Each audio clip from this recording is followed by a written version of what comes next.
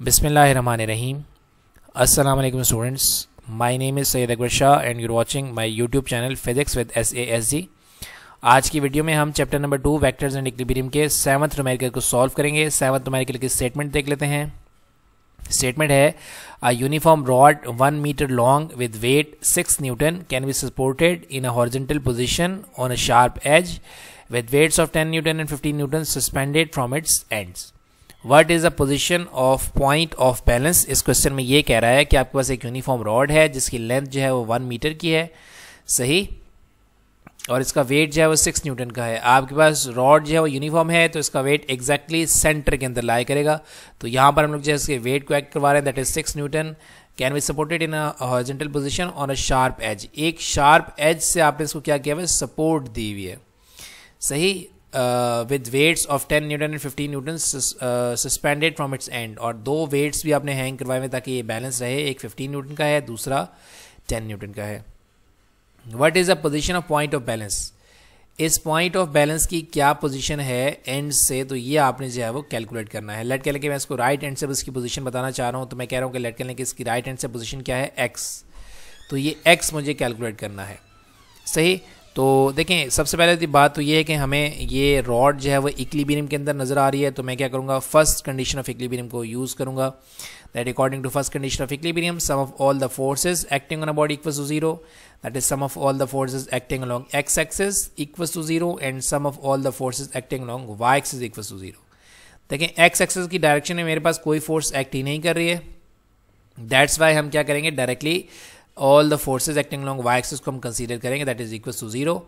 अब देखिए मेरे पास ये जो एज की जो मेरे पास फोर्स है, जिसको मैं हम लोग लेट के लिए एफ से रिप्रेजेंट कर लेते हैं, यही मेरे पास पॉजिटिव वाई एक्सिस डायरेक्शन में जा रही है। बाकी तीनों वेट्स जो है मेरे पास नेगेटिव वाई एक्सिस डायरेक्शन में जा रहे हैं, दैट्स वाई एफ को मैं पॉजिटिव सपोर्ट करूंगा, कंसीडर करूंगा, और बाकी तीनों वेट्स को मैं नेगेटिव कंसीडर करूंगा, सही। तो फोर्स मेरे पास पॉजिटिव है बिकॉज ये पॉजिटिव वाई एक्सिस डायरेक्शन में जा रहा है, बाकी तीनों वेट्स मेरे पास नेगेटिव हैं बिकॉज ये नेगेटिव वाई एक्सिस डायरेक्शन में जा रहे हैं।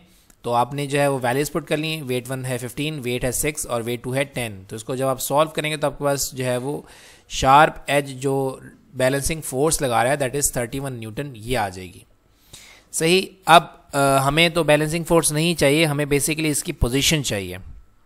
तो इसकी पोजीशन के लिए हम लोग सेकंड कंडीशन ऑफ इक्विलिब्रियम को यूज़ करते हैं, that according to second condition of equilibrium some of all the torques acting in a body equals to 0, सही।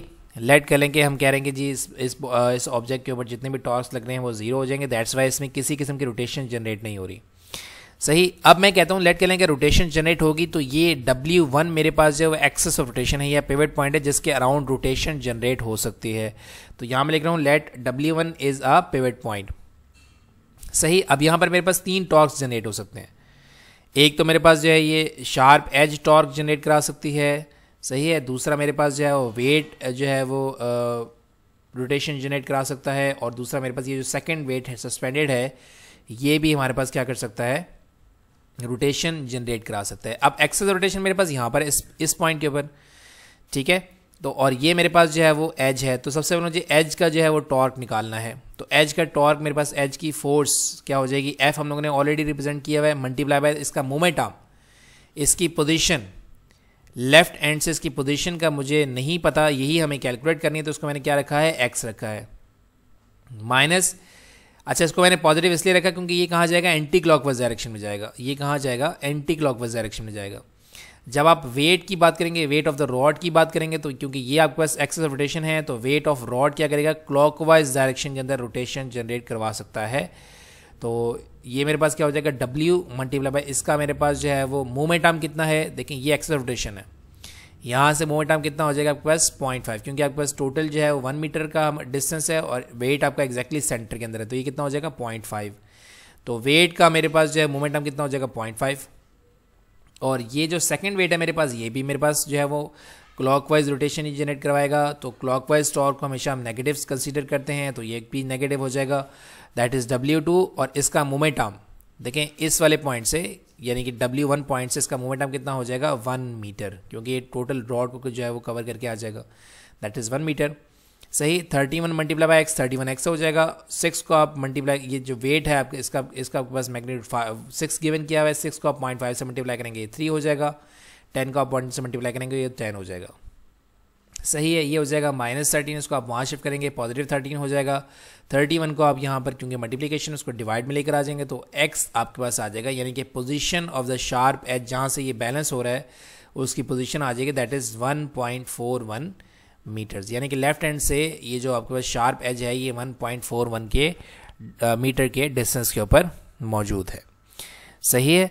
तो अगर आप कोई क्वेश्चन करना चाहते हैं या कोई ऐसा टॉपिक है जिससे आपको जो है किसी किस्म की कन्फ्यूजन जो है वो क्रिएट हो जाती है तो आप जो है वो क्वेश्चन कर सकते हैं कमेंट बॉक्स में, मैं इंशाल्लाह उसका आंसर करने की कोशिश करूँगा। सही। तो नेक्स्ट वीडियो में इंशाल्लाह हम लोग जो है वो नेक्स्ट न्यूमेरिकल को सॉल्व करेंगे। ठीक है। तो thank you very much and अल्लाह हाफिज़।